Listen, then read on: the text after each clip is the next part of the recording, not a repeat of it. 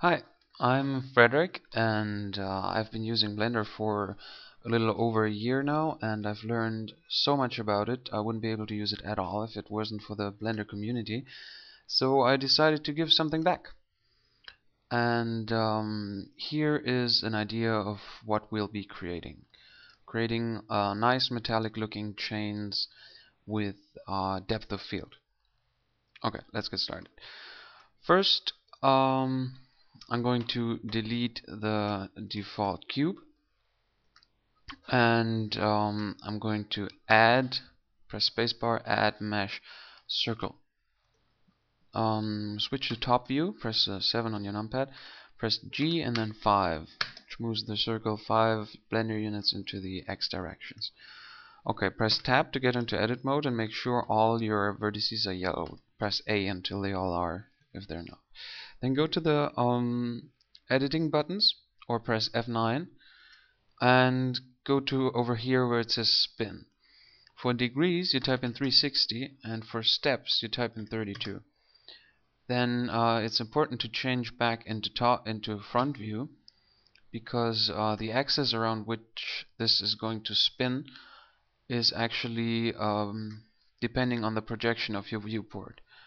So if I press spin, it's going to ask me which viewport I want to spin in, and I'm going to select this one, and we have a nice circle. Press A twice to select all the vertices, press W and say remove doubles, because the first and last are merged and they don't need to be doubles. Press tab to get out of edit mode and press center new right over here, which puts the pivot point of this object was in the circle, and now it's inside the bounding box of the ring. Okay, so now click set smooth and you'll come up with a hideous result. Okay, when I first thought of this, I had no idea what was going on, and I'm so glad I found it somewhere, and I'm going to show you. Press tab to get into edit mode, make sure all your vertices are selected, press Ctrl N and confirm to recalculate the normals outside. Okay, there you go. Now you have your smooth ring. Okay, press, this ring is really huge. We need it to be a lot smaller. So press S and then type in 0.1 to scale the ring down to 10% of its original size. Okay, A to deselect it, press add and say lattice. Now press S and scale the lattice up until it's bigger than the ring. Okay, now we're going to add a modifier to the ring. And that modifier, big surprise, is going to be a lattice. The transform properties you bring up with the letter N, and there it tells you that the object name that you have right now is lattice of the selected object. You hold your mouse over the object panel, the object field where it says lattice. Press Ctrl C.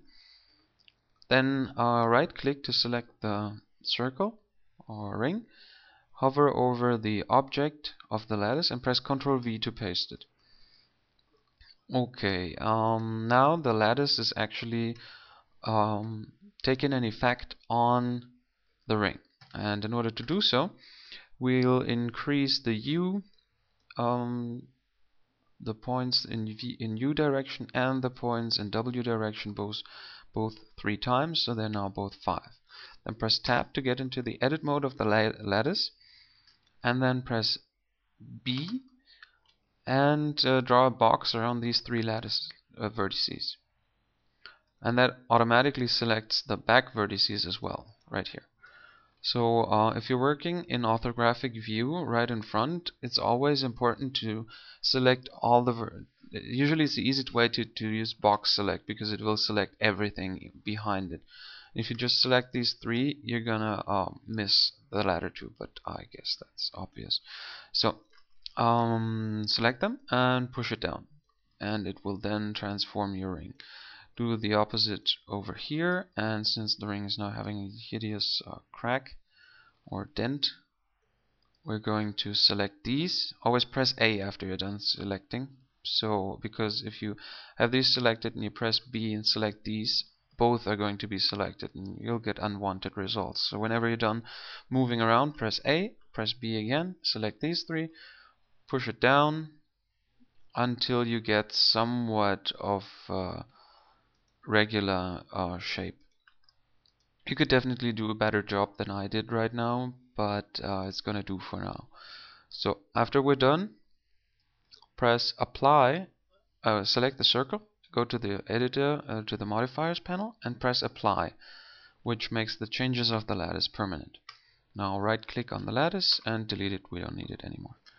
Okay. Now select the ring, press Shift D to duplicate it, press R, then X, then type in 90 to rotate it 90 degrees around the x-axis.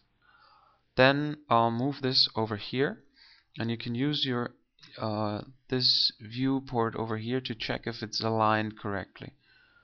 And you can do a better job than I did, but it's gonna do for now. Now select this one first, and then hold Shift and select the first one second, and press Ctrl J to join the selected meshes. Now this is 1. Now the fun starts. Press A to deselect it and add spacebar, add curve Bezier curve. Press R, X, and 90 so we can see what the curve's doing. Okay, you can scale it up already a little. Press S and move your mouse. The exact length doesn't really matter right now. Press Tab to get into edit mode and only select the left vertex here, including the 2 handles. It'll do that automatically. Press R and hold down Control to rotate it in steps until you see a flat line. Okay. Now add a modifier that is called array.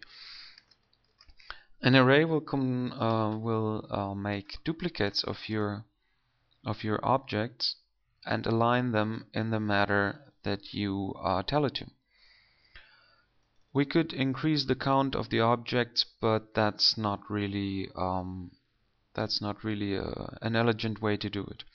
What we'll do is we'll say fit to curve length, and surprise, the curve of course is going to be the curves that we just created.